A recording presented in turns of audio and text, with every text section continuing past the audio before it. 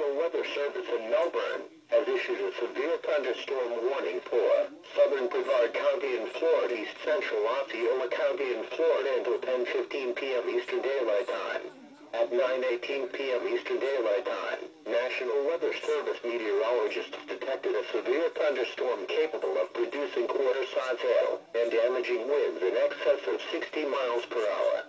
This storm was located 7 miles west of Kampali Fish Camp and moving northeast at 25 miles per hour.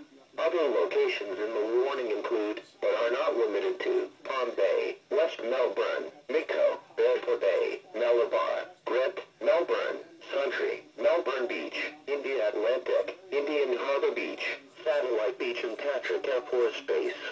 Severe thunderstorms produce damaging winds in excess of 58 miles an hour and/or large destructive hail. Frequent to excessive lightning and very heavy rain will also be possible. If the storm approaches you, seek shelter in an enclosed building on the lowest floor. Keep away from windows. A tornado watch remains in effect for the warned area. If a tornado is spotted, act quickly and move to a place of safety in a sturdy structure, such as a small interior room. While not immediately likely, a tornado may still develop. If a tornado is spotted, act quickly and move to a place of safety in a sturdy structure, such as a small interior room. In addition to large hail and damaging winds, continuous cloud-to-ground lightning is occurring with this storm. Move indoors immediately. Lightning is one of nature's #1 killers. Remember, if you can hear thunder, you are close enough to be struck by lightning. Here in Brevard and Osceola, and there's another batch of rain from Marion County down into Sumner, but the cold front is actually still far back to the west. It's actually not a cold front, it's a tropical pressure.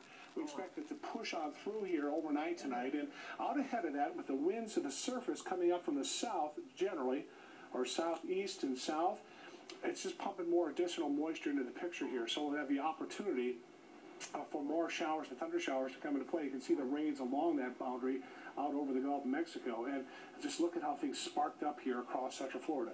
So that's what we're going to continue to monitor for you. And again, the tornado watch in effect officially until 10 o'clock for the eastern side of the Central Florida Peninsula. We actually had them in effect earlier back on into like Sumner County and Polk County. Those were dropped earlier, but still seeing the intense rainfall here, and seems like they maybe have lost some of their intensity as we moved along here in the last 10-15 minutes, but still really intense as far as the returns coming into play. Right in through here, what we're looking at is the potential again for this to bring in some rotations and moves over the intercoastal waterway. These are strong from Rockledge, and here's the latest sweep of the radar. So again, making its way over the southern end of Merritt Island out towards South Cocoa, and when you get this right in through here, the potential for some rotation and waterspout activity, you want to be really careful of that as you go from South Cocoa Beach itself up toward Port Canaveral. Okay, so we'll continue to monitor that for you.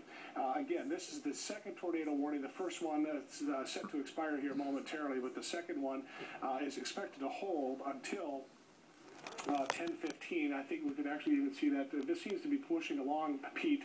We've been following this one. This seems to be moving along at a little quicker rate than the last one. Yeah, the actual speed, the official speed is picked up. I was going to mention at 35 miles per hour. So with the new update on the tornado warning from the National Weather Service, now we're looking at a storm moving even quicker at 35. So we've updated the tracks for you within the computer algorithm to kind of give you an indication of where this particular storm is headed. As Jeff mentioned, we'll go ahead and take you into it. First off, let's go ahead and look at that shear. Basically, the danger zone has been between Rockledge and Pineta. Now this is heading towards the coastline, so it's crossing over the Banana River, Patrick Air Force Base, Cocoa Beach, all the way up through Port Canaveral. These are the locations that we could see potential tornado on the ground as it does make its way offshore. I'm going to try to put a track on this, but you can see we're out in the water now, so I doubt we're going to get much of the cities popping up. Basically, it's overdue right now, Cape Canaveral, Cocoa Beach area. This particular rotation, again, a very well-defined rotation, which you're looking at on your screen. Those are what we define or call shear markers. It's Doppler radar indicating winds moving a away from and towards the radar site. And when you start to see winds moving in two different directions, that means that you have a rotating storm. When that rotation becomes a little bit tighter, the National Weather Service in Melbourne can indicate a tornado warning, and that's what we have right now. Tornado warning in effect again from Paita through Rockledge all the way over through South Cocoa, Cocoa Beach, of course Patrick Air Force Base, all the way up through Cape Canaveral. That is the location that we do have a potential tornado.